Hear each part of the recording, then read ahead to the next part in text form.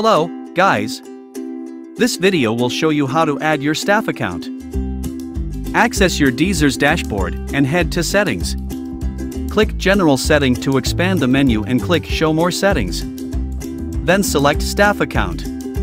To create a staff account, click the Add icon located to the right of Add Staff Account. A pop-up window will appear. Input the email address where your staff will receive the invitation. Below the status option, choose either admin, full access or limited access as needed. Don't forget to click Save. Now, instruct your staff to check their email inbox for the staff account invitation.